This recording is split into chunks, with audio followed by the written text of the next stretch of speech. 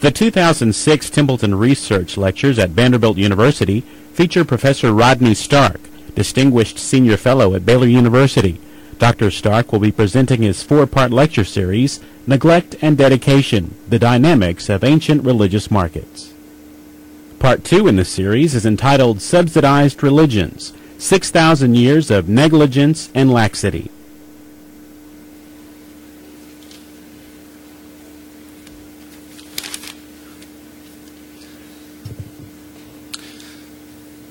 Good evening and welcome. I'm James Hudnut-Boimler, Dean of Vanderbilt Divinity School. The Divinity School is one of the two schools that serve as the institutional partners that sponsor, on behalf of Vanderbilt University, the Center for the Study of Religion and Culture. And so it is on behalf of the schools, the Center for the Study of Religion and Culture, and Vanderbilt University that I welcome you here tonight.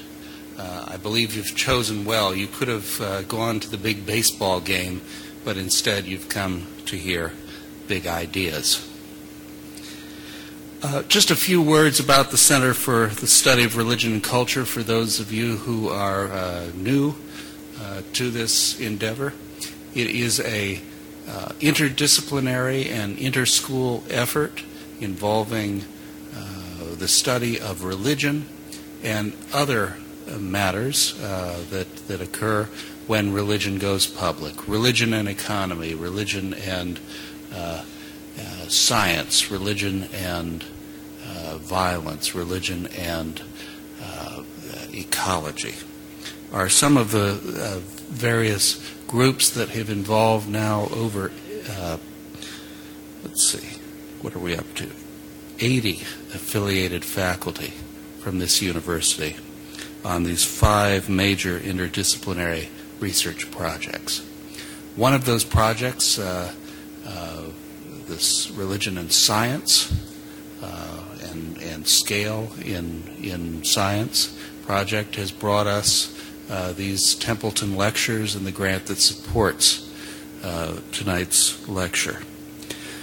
I think that the importance of studying religion and culture in our time is almost self-evident, but it is doubly important that leading research universities take account of that social fact of human life that will not go away. No matter how much modern universities might have wished it away, religion is here to stay, sometimes with a vengeance. Tonight we're going to hear a broad sweep of years and generalizations and specificities that make us think. We invite you to the other lectures in this series on March 14th and 28th. But now, to introduce our speaker, let me introduce one of the co-directors of the Center for Study of Religion and Culture, Doug Knight.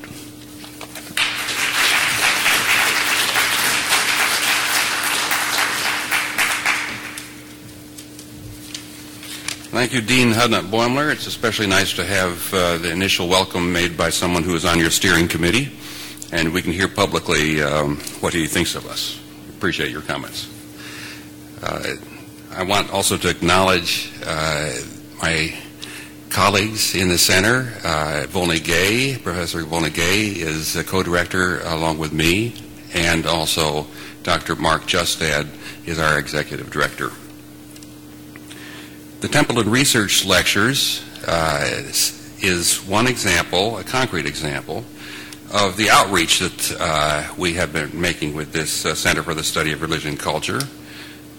One of our groups on religion and science was successful in proposing to the Templeton Research Foundation and the Meta-Nexus Institute that we organize these public lectures, one series each year, over several years now. This is the first one. We will be looking forward to other lectures coming up in the next couple of years as well. We're delighted to have Professor Rodney Stark as our first Templeton lecturer. Professor Stark is University Professor of the Social Sciences at Baylor University and also Distinguished Senior Fellow at the Center for Religious Inquiry across the disciplines. Prior to joining Baylor, he served on the faculty of the University of Washington for some 30 years. Professor Stark is a sociologist of religion, has a remarkable range of interests extending over the past 6,000 years and over the entire globe. As a scholar, he has advanced the sociological study of religion as much as any other in our generation. He also takes on massive projects. At present, he is overseeing a comprehensive inventory of religious beliefs and practices, not only in this country, but also now, it has just been being announced, also in the People's Republic of China. It will be a first. In addition, he can also be considered one of that remarkable breed known as public intellectuals. Someone who masters his field so well that he can not only make original contributions to it, but can also explain the subject to the larger public. No easy task. In the process, we can see, as we will see in this lecture, he does not shy away from making claims and expressing judgments on controversial topics. It's no surprise, then, that he has been nominated for the coveted Pulitzer Prize. He seems to publish a new book every year. There are a total of 27 of them so far. They're reviewed in national publications like the New York Times, have been translated into languages like Chinese, Japanese, Indonesian, Turkish, and the European languages. Among them is the widely used textbook simply titled Sociology, now in its 10th edition. You'll be interested to hear that the lectures he's presenting to us in this series are already slated to appear next year in a book titled Discovering God, a new look at the origins of the great religions. This is the second of his series of 4 lectures. The final 2 will take place in March on the 14th and the 18th, the first of them on the topic of Judaism, and then the final one on Christianity. Today we will hear him discuss the topic of religious competition and Roman piety. Please join me in welcoming Professor Rodney Stark.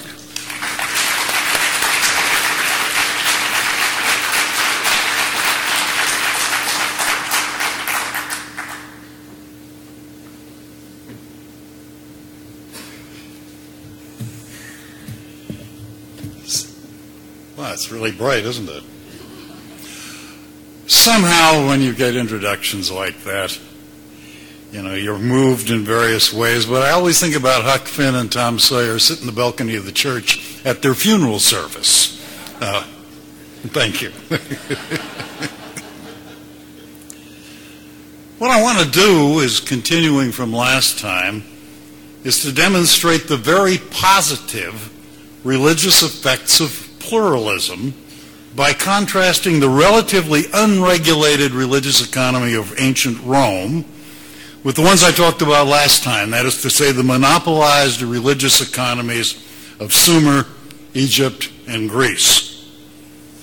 Last time around, I tried to show that most ancient civilizations sustained subsidized temple religions that had no need for popular support and consequently so ignored the religiousness of the people that they even excluded them from the temples, or at least, in some instances, from entering the part of the temple where you could see the idol. One might say, in fact, that the attitude of these subsidized priests was the public be damned, and quite literally so. Salvation, to the extent they believed in any, was for the elite alone. Now, in contrast, when you have a religious economy that permits competition, there will be a multitude of religious bodies appealing to the spectrum of religious tastes, and because each religious group must gather its own support, they have to aim to attract adherents, not to exclude them. And the net result of this, of course, will be higher levels of general religiousness in the society. That's the model we're working with. Now let's go to Rome. Now, the earliest Roman kings also built and subsidized state temples, as had all these other ancient civilizations. But in 509 BC, the Romans threw out their king, elected a senate, and nothing was ever the same again. As the empire began to expand, many new gods came to Rome, but very few came at any public expense. The Senate built very few temples. Roman religion depended almost entirely on private initiative, not only by the rich, but also sometimes even poor people gathered their funds together and built a temple. Most of the temples, however, were built by military commanders as a result of vows they had made prior to a victory. And the building costs were normally met by the booty and the profits of the campaign. And some others, of course, were built by various foreign groups as they came to live in Rome and brought their gods with them. A telling aspect of the absence of a subsidized state religion in Rome can be seen in the priesthood. The Roman temples were not, even their traditional temples, were not served by professional full-time priests. Of course, priests showed up to conduct festivals and various rituals, but most of the time, the Roman temples seemed to have been served only by a few caretakers who lacked any religious duties or authority. People went to the temple, but there were no real priests there. Except for a very small number of priests who advised the Senate and did various kinds of divination, everybody else who was a priest was a part-timer. They did it for the status involved. Julius Caesar even got himself elected Pontifex Maximus in 69 or 63 BC. He had no particular interest in the temple, but it was good politics. They may, some of these priests, have received some training for their duties, but it could only have been minor compared to the priesthoods in all of these professional state-subsidized temples elsewhere. The Roman priests being amateurs, of course, and serving the temple only part-time, it means the temples never became a power base run by priests and never played any really significant role in the internal politics of Rome. Now, what the Romans did, however, was they took pride in being an open city. Lots and lots of people came to Rome and were relatively welcome. Many of them in the early days, of course, being Greeks, because the Greek city-states had set up cities and colonies all over the Italian peninsula prior to the rise of Rome. And as Rome expanded, of course, it incorporated all of this, and eventually Romans became so taken with Greek culture that they not only brought in and adopted a lot of Greek gods, but they started taking their own gods and giving them Greek names and assuming that they, in fact, were the same as the Greek gods. But that's not all. Lots of new gods came from Egypt and from the Near East. Rome also gave birth to a variety of new religious movements, including Mithraism.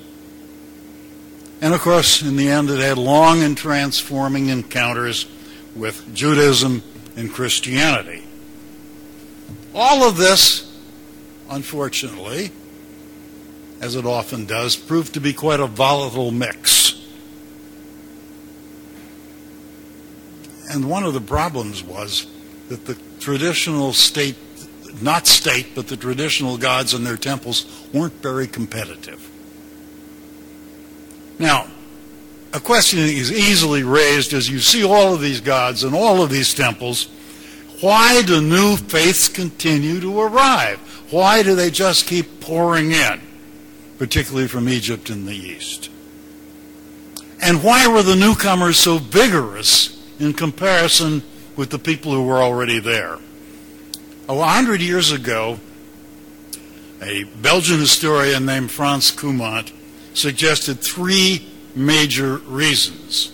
He said the new faiths gave greater satisfaction. Why? because they appealed strongly to the senses, having a far higher content of emotionalism, especially in their worship activities. Secondly,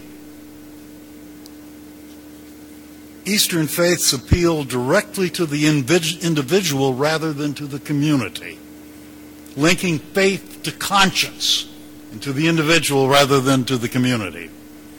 Third, they satisfied the intellect.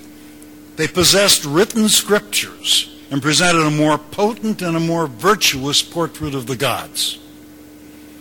To this, I've added two more. My additions are that they were far more appealing to women, some offering them the opportunity to lead. And finally, the new religions were not content merely to function as temples to which people went from time to time, but organized their adherents into structured and very active communities, congregations, if you will, places where you could lead a quite rewarding spiritual life. Now let's examine each of these 5 features in a little bit more detail.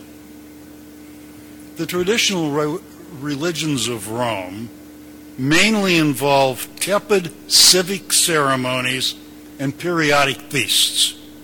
They sought to enlist the traditional gods to provide protection and prosperity, both for the individual and the community. And this involved public rites conducted by priests and involved nothing much more than some chanting, some passes, some magic, and a sacrifice. Even worship in the traditional temples for people devoted to a particular deity amounted to little more than an occasional sacrifice of an animal followed by a banquet.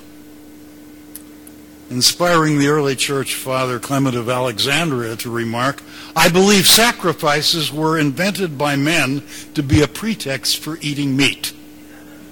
In any event, traditional Greco-Roman religions relegated religious emotionalism to the periphery of religious life. In contrast, the new faiths, well, actually some of them we could almost call holy rollers. They had a lot of celebration, a lot of joy, a lot of ecstasy, a lot of passion, a lot of flutes, a lot of horns, a lot of singing, a lot of dancing. As for ecstasy, some of the descriptions that we have from that time make it sound very much like modern Pentecostalism. People going into trance-like states and speaking in unknown tongues. Writing in the 2nd century, the position, I have a tooth on the end of my tongue here, but Artaeus of Cappadocia described worshippers of Cybele as entering a state of ecstatic madness. Quote, "This divine madness is a possession, and when the end of the possession or the state of madness comes, the people are in good spirits, free of sorrow, as if consecrated by an initiation to the god." So Cumont summed up, the new religions touched every chord of sensibility and satisfied the thirst for emotion that the austere Roman creed had been unable to reach. But as already noted, the emotion most lacking in Roman religion wasn't about ecstasy, it wasn't about dancing, it wasn't about singing. Roman gods had many shortcomings, but the greatest importance was that they were neither loving nor lovable. The traditional Roman image of a god, like those held in Greece and Sumer and Egypt, was basically a human being who for various reasons happened to have immortality and could do a few supernatural things. These gods were very fallible, often lacking in any morals or manners. They were afflicted with jealousy, greed, pride, lust. They usually had little or no interest in humans or human affairs. So long as they were properly and adequately propitiated, they really didn't care. So even in times of dire crisis, Roman efforts to enlist divine aid involved remarkably impersonal rites. In contrast, her devotees often addressed Isis, the goddess Isis, in deeply emotional and loving ways. And Christians, of course, emphasize their joy at knowing Christ. Now let's turn to the whole business of individualism and conscience and virtue. The traditional gods of Rome were primarily gods of the state, not of the individual. As did the temple religions of Sumer, Egypt, and the other civilizations, traditional Roman religion pursued salvation not for the individual, but for the city or the state. Aside from requiring humans to venerate them properly, the Greco-Roman gods seemed to care very little about human behavior, moral or immoral. That is to say, moral offenses were not treated as offenses against the gods. It isn't that Rome didn't have moral codes. It's that these codes were not rooted and justified on religious grounds. Worse than that, the gods set horrible examples. They lied, they stole, they raped, they adulterated, they betrayed, they tortured. In contrast, the new religions arriving in Rome were not devoted to sanctifying civic affairs, but were instead directed towards the individual's spiritual life. They stressed individual morality, offering various means of atonement. It was not primarily cities that would be punished or saved. Individuals could wash away the impurities of the soul. Now, some paths to atonement were built into the initiation rites of many of these new religions, which stretched purification and the washing away of guilt. Many various forms of baptism were practiced. In addition, formal acts of confession were practiced by followers of both Isis and Cybele. No such practices existed in the temple faiths. Nor was atonement achieved through rites alone. Many of these new faiths required acts of self-denial and privation, sometimes even physical suffering. Actions that gave credibility to doctrines of individual forgiveness because they made the individual exercise the means to be atoned. Now, sophistication. Remarkably, for a society abundant in historians and written philosophies, the traditional Roman religions had no scriptures. In contrast, the new faiths were all of them religions of the book. Not only Judaism and Christianity, but Bacchanalian, Sibylline, Isaic, and Mithric religions offered extensive written scriptures that, as Kuman put it, captivated the cultured mind. Moreover, these new faiths presented a far more rational portrait of the gods. Even many worshippers of Cybele, Isis, Bacchus, and Mithras recognized no other deity but their God. They didn't claim that theirs was the only God, but they regarded theirs as the supreme God, and this was the only one they patronized. As Kuman summarized, the new religions acted upon the senses, the intellect, and the conscience at the same time, and therefore gained a hold on the entire person. Compared with ancient creeds, they appeared to offer greater beauty of ritual, greater truth of doctrine, and a far greater morality. The worship of the Roman gods was a civic duty. The worship of the foreign gods, an expression of personal belief. But Kuman failed to consider two additional factors. The first is gender. The situation of Roman women was abysmal, worse than in many contemporary societies of the same time. They were married off very early in their teens, usually to far, far older men. 20, 30-year age differences were taken for granted. 13-year-old girl, 40-year-old man. They had no legal rights except as the ward of their spouse or their father or a male relative. And the wives of the wealthy were kept in virtual seclusion, as if they were living in a harem.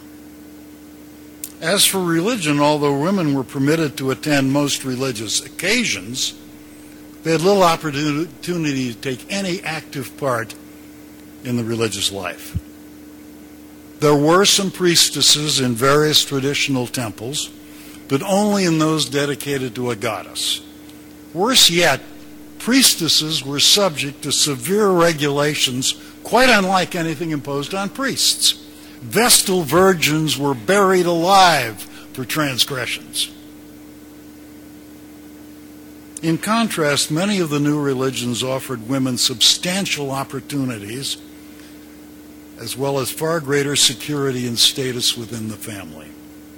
For these reasons, Roman women flocked into Christianity when it became available. But this trend began much earlier in the other new religions. Consider the cult of Bacchus that developed in Rome several centuries before Christianity arrived, which seems to have had a very strong appeal to women.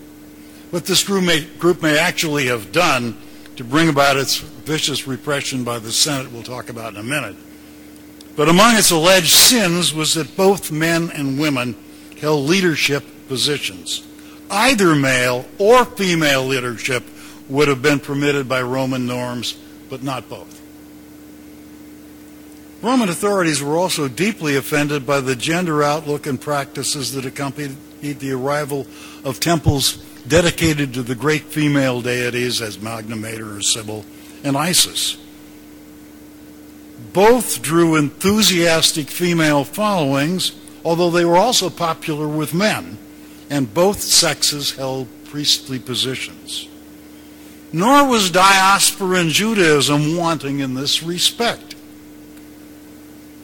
Not too well known, but beyond the reach of the patriarchs in Israel, Jewish women in this time and in this place held leadership roles in many synagogues, having titles of elder, leader of the synagogue, mother of the synagogue, presiding officer. We know all of these things from inscriptions that have been dug up when they've dug up synagogues. But it wasn't only a matter of having scriptures and moral concerns, of singing or speaking in tongues, or even equitable sex roles that gave the new religions their edge. Above all else was their capacity to mobilize a lay following by involving people in congregations, in active communities of believers. Traditional Roman religions offered, as I've noticed, very little in the way of community. The typical thing was to get together every few months for a sacrifice and dinner, and nothing more in between times. But the new religions expected their followers to worship daily on their own and to gather for services weekly or even more often. Sheer frequency, let alone the intensity of these gatherings, made these religious groups central to the lives of their adherents. This was something that had not previously existed. At least until the middle of the Republic, there was no sign in Rome of any specifically religious groups.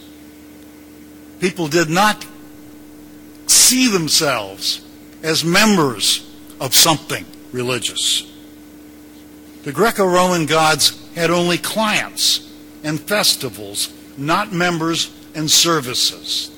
The new religions then offered this whole great sense of community, a much stronger kind of membership.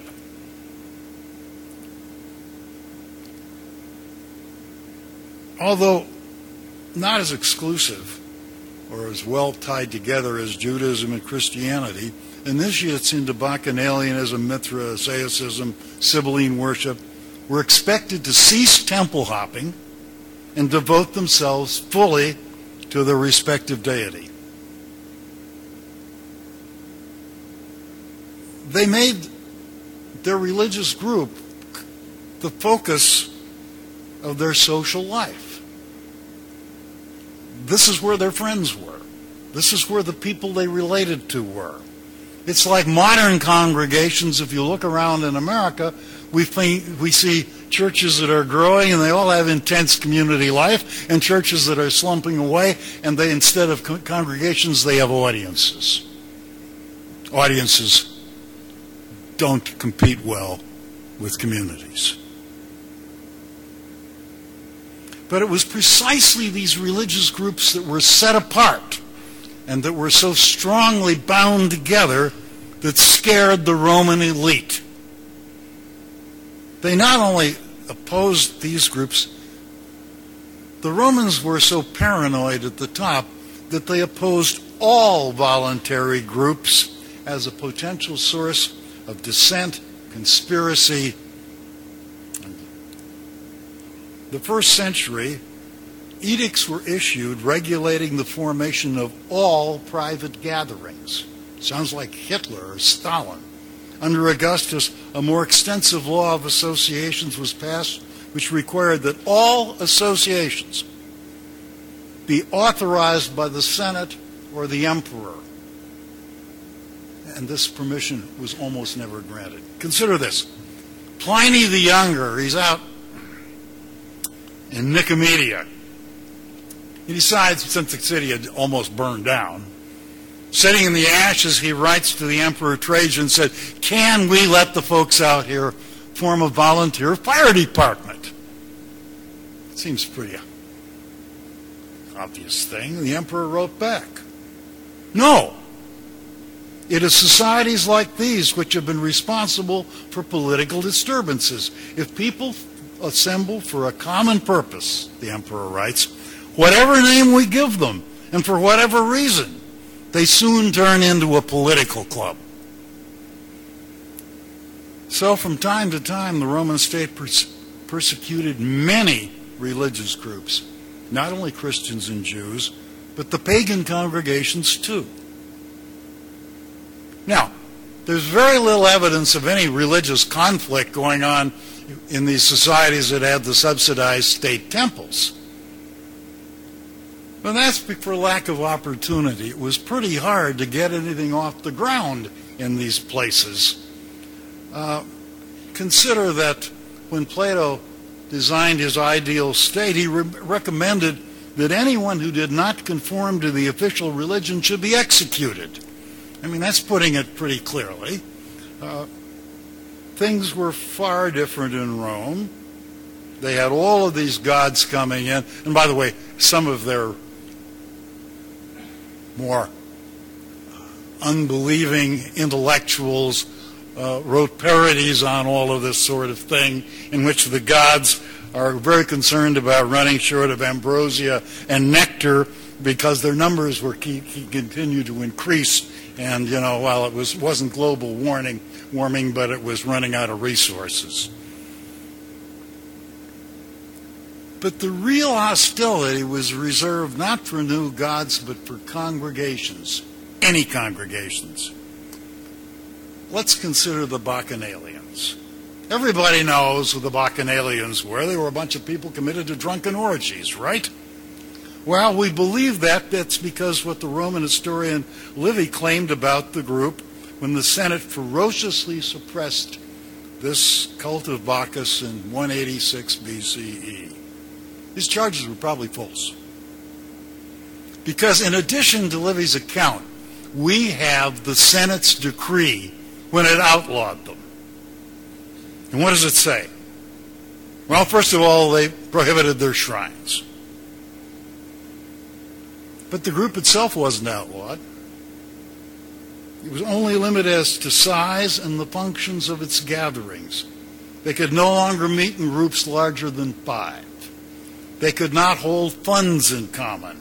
They could not swear oaths of mutual obligations. They were prohibited from celebrating rites in secret. And men were not permitted to be priests. And that's it. That's all that the Senate did. Nothing was said about not getting drunk or having group sex or human sacrifice or any of these things. So what was their crime? Upon attracting converts, the Bacchians surrounded them with a very intense group life. Moreover, rather than meeting several times a year and eating an ox, they basically met weekly. Now, in order to do that without disrupting their affairs, they held their meetings at night in temples they had built for that purpose. To become a member required initiation into the group's mysteries and the swearing of solemn oaths of devotion and loyalty. They were not casual participants in occasional feasts. They were closely united into intense, very self-conscious congregations. And that's what aroused the Senate against them. No doubt there were also rumors about lurid activities. We can count on that because there were similar rumors of lurid activities about every religious group that came along, including the Jews and the Christians. Those weren't true, and probably none of them ever was true. But what the Senate actually did was suppress the congregational features of the group, its regular meetings, and its organizational structure. This story was repeated when the goddess Isis came from Egypt. She too inspired congregations. Her followers set themselves apart and gathered regularly. They didn't disparage the gods of the temples, but they didn't attend them either. This did not escape attention. In 58 BCE, the Senate outlawed Isis and ordered her altars and statues torn down. They repeated the ban 10 years later, and Roman councils around the empire responded by destroying all Isaic temples as disgusting and pointless superstitions. Next, they were vigorously repressed by Augustus. See, they don't go away. They just keep hanging on. And Tiberius had the Isaic temple in Rome destroyed and had all the priests crucified. Still didn't go away. It was Caligula, hardly a paragon of virtue, who had a taste for the exotic, and he first allowed a temple to Isis to be built on the campus Martius. It was not until the reign of Caracalla early in the 3rd century that an Isaic temple was allowed on the Capitol. Still, Isis was so attractive that she soon had almost 3 times as many temples in Rome as any other god or goddess. And what about Roman anti-Semitism? For some reason, I cannot understand, there are any number of recent scholars, so-called, who claim that Christians invented anti-Semitism. Nonsense. If so, then many of Rome's leading intellectuals must have been Christians. And they must have been Christians long before the birth of Jesus. It was the great Roman philosopher Seneca who denounced the Jews as an accursed race and condemned their influence. It was Cicero who complained that Jewish rites and observances were at variance with the glory of our empire and the dignity of our name.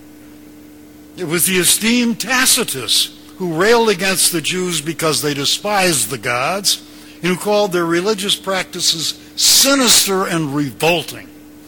Not only that, according to Tacitus, the Jews had enriched themselves by their very wickedness, and they seek increasing wealth through their stubborn loyalty to one another. But the rest of the world they confront with hatred reserved for enemies.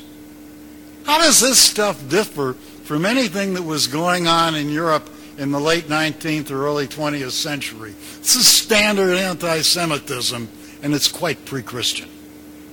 And it wasn't only a matter of words. The Jews were expelled from Rome in 139 BCE and charged that they had been attempting to introduce their own rites to the Romans and to infect Roman morals. In 19 CE, the Emperor Tiberius ordered the Jews in Rome to burn all their religious vestments and assigned all Jewish males of military age to serve in Sardinia, where it was hoped the weather would kill them.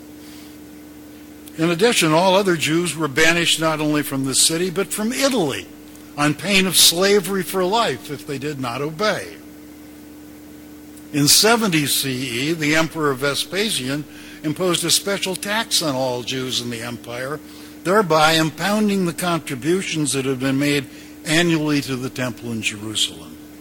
In 95 CE, the Emperor Domitian had his cousin Flavius Clemens and many others executed for having drifted into Jewish ways.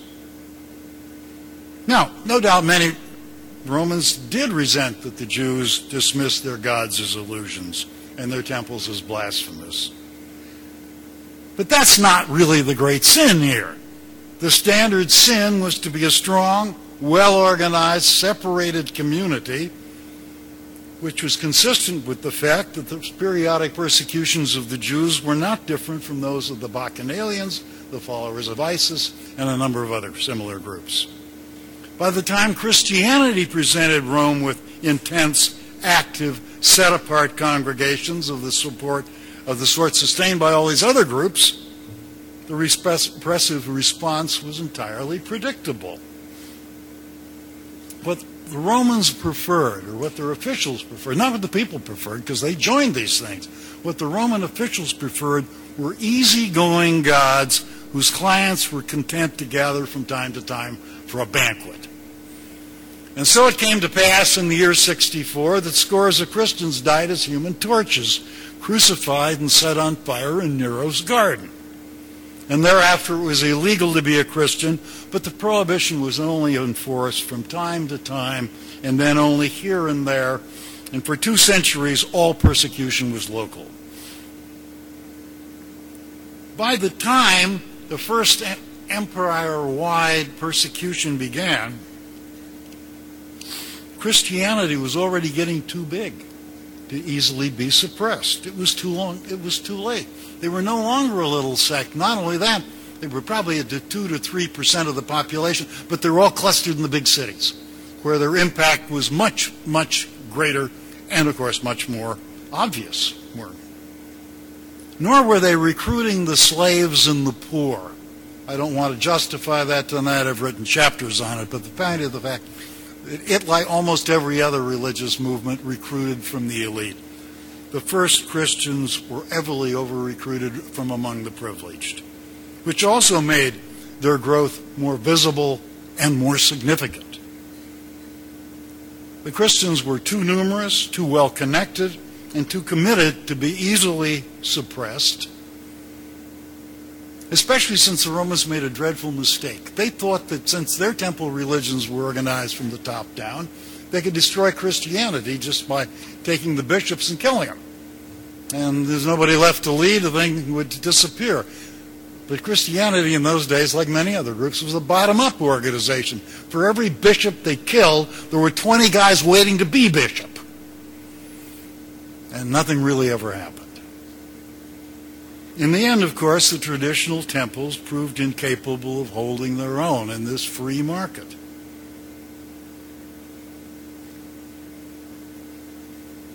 The sketches, however, seem to me, I'm going to turn a little bit aside here for a minute. They offer a needed rebuttal to several centuries of unfounded and disingenuous claims about the inherent tolerance of paganism.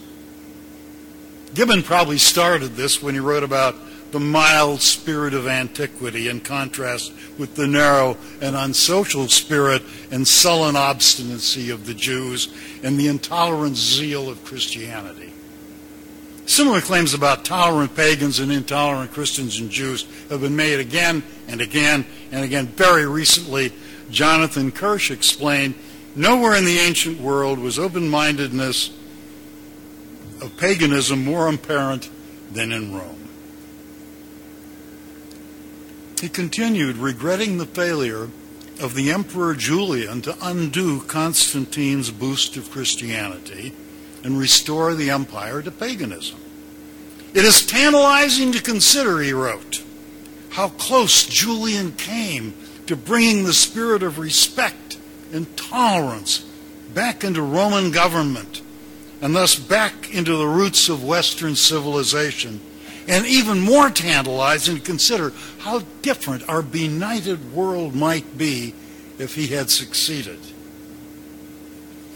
And all I can say is, who in the world was it who threw the Christians to the lions, who crucified priests of Isis and executed converts to Judaism? It must have been a bunch of Greeks sneak in there and do that. Huh? Who knows? Now, to bring it all to the end. The assumption here is when you get all these religious groups competing for adherence, that the consequence is the average level of religiousness in your society rises. We already know that in the old temple societies, the people were kind of on their own religiously. It was pretty tepid stuff because they weren't even allowed to go into the temple to see the gods. So, I'm predicting, of course, in retrospect, that the average Roman was more religious than the average people in Mesopotamia and Sumer and Greece and Egypt and whatnot. And unfortunately, we don't have any opinion polls. And we can't even go by the religiousness of the elite, because what we're talking about is the religiousness of ordinary people. And ordinary people are very invisible when we go back this far in history. Perhaps an obvious indication, however, comes from a strange fact which also led to the two great persecutions of Christians, is that as Rome's fortunes went downhill, two different emperors hit on the same solution, which was, if we can only get the old gods of Rome to come back and support us. That's our problem. The gods have deserted us. And so what did they do? They thought it was important to have everyone in the empire take part in a revival campaign. So they ordered each and every citizen to perform a sacrifice to the gods in front of magistrates, who then issued them a certificate to prove that they had complied. And you needed one of those in case you had to show it. It's amazing, we have tons and tons of these certificates which have survived. Now, no Sumerian king or Egyptian pharaoh would ever even thought of such a thing. Why get the public involved? They don't count for anything. It seems to me that this inclusive policy of the emperors reflected a different religious outlook, in which it was not enough that priests conducted the appropriate rituals, but the extent of participation mattered too. That for society as a whole to deserve divine aid, everyone should have participated in the sacrifices. And of course, when the Christians didn't, that led to all sorts of bad things, but we don't need to talk about that now. There is a second reason to suppose that Rome was more religious, and that's because outsiders, particularly Greek intellectuals, wrote on it again and again and again. They couldn't believe how religious people were in Rome. Of course, another possible proof of this is the success of these movements themselves. These new religions did come and attract large followings. And almost the arithmetic was almost unavoidable. That must have created higher levels of religiousness in the society than in societies where these movements were not out there competing for followers. But of course, that edges on circularity, that I'm trying to say that all of this competition created higher religiousness. But the fact of the matter is, these movements could have failed. They could have gone out there and tried to round up followers and not gotten any. The fact that they got so many, and in the long run so many millions of them, seems to me important. There also are some fragments of hard evidence. We know from inscriptions a lot about donors who built various temples and did this, that, and the other thing. And an early study of these kinds of inscriptions found that 16% contributing to these groups like ISIS and Sibyl and what are called Oriental cults and so on. 16% of the donors to Oriental cults in Rome were made by freedmen or slaves. That seems like a substantial representation from people who really didn't have much of anything. Nothing comparable is known about any other ancient society. Now, that evidence isn't abundant, but it's all we've got. And it all points in the same direction. Now, finally, as I said last time, the reason I do any of this is because I'm interested in theories. And the problem we have in social science is that all our theories are based on data that are about 15 minutes old and were collected in Nashville or Waco or some other American place. And the theories that I'm interested in, I would like to hope that they would have general kind of application. So we need to test them in far away and remote settings. I wish I had a wonderful public opinion poll from 9th century China. I'd love that. Well, this is part of my effort to do some of that, is looking in some of these odd places.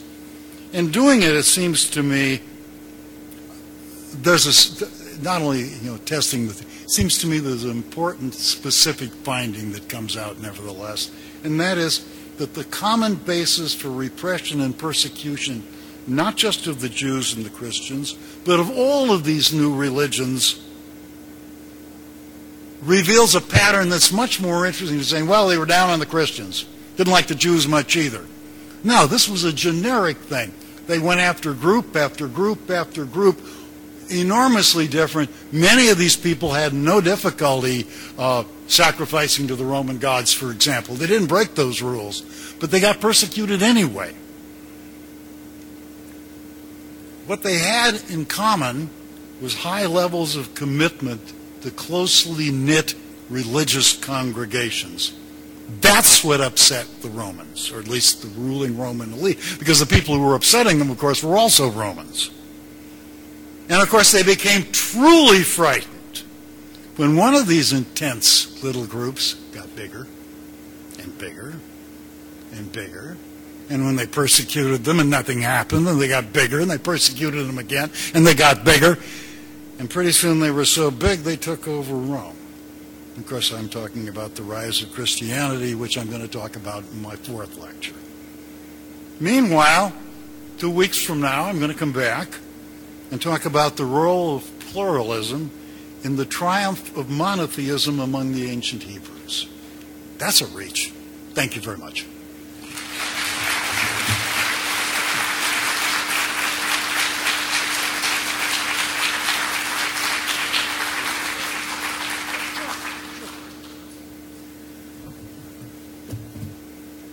Thank you very much, Professor Stark.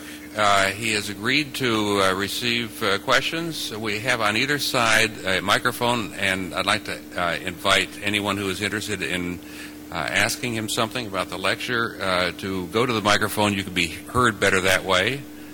While we're waiting for someone to get there, let me start with the first question. You talked at the very beginning about the role of the individual. Persons in Rome who decided to turn in a different direction religiously, and as women as well as men, especially. But and then in the several points that followed, you seemed to emphasize more groups. How do you bring both of these together, especially in terms of your market analysis? There's a certain sense in which groups don't really exist. I mean, groups that don't have individuals in them aren't there. And groups really only do anything as a bunch of people who share this common identity actually do something. I mean, corporations don't do anything. People in corporations do things, and it's convenient for us to characterize this in these group terms. Always remember the individual.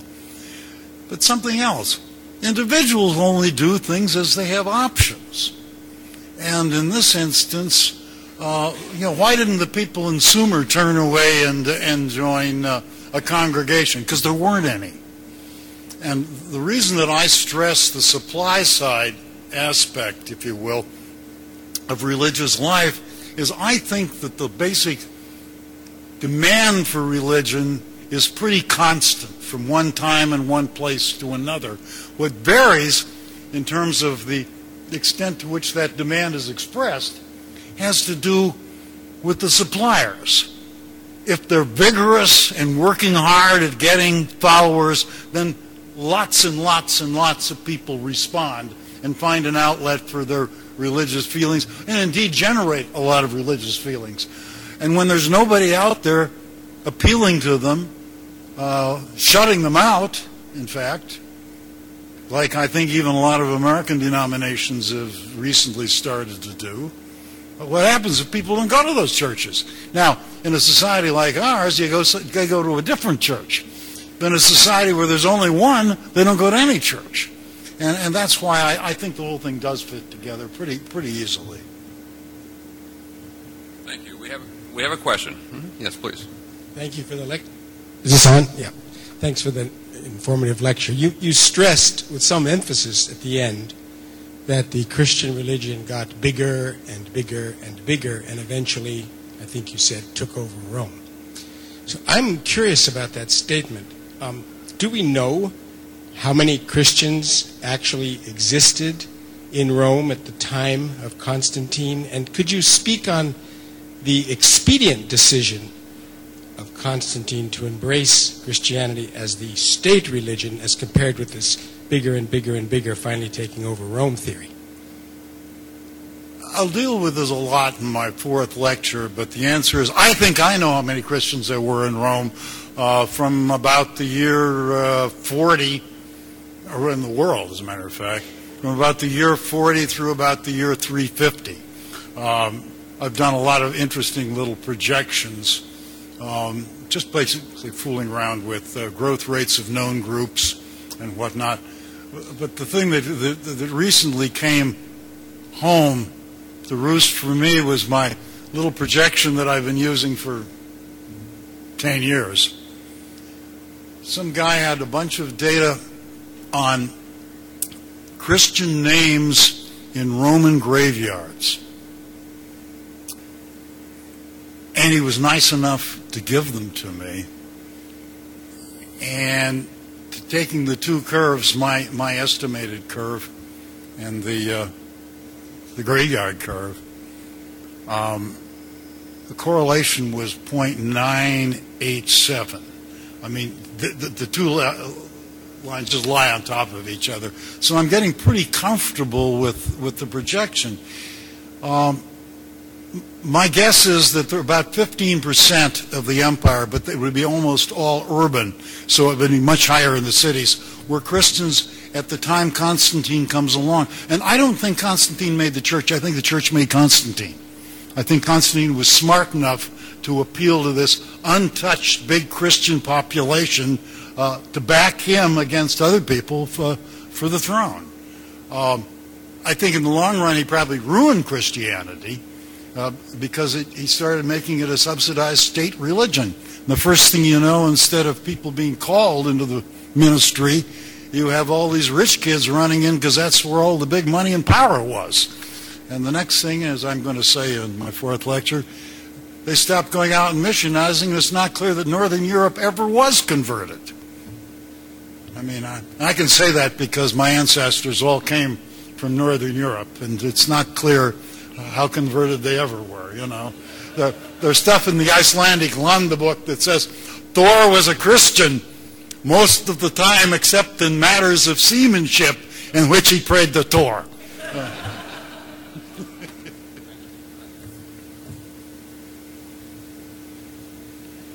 Any other questions? Well, if not, we want to thank you very much for talking this evening. We look forward to two more sessions on the 14th and the 28th of March. As I said earlier, we'll be moving next to Judaism, after that to Christianity. Let me say also that for those of you who are not on our mailing list, we invite you to stop at the back table there and give us your email or your street address. So we would love to be able to communicate with you about upcoming events, especially a chance to see Professor Stark again in 2 weeks. Thank you so much.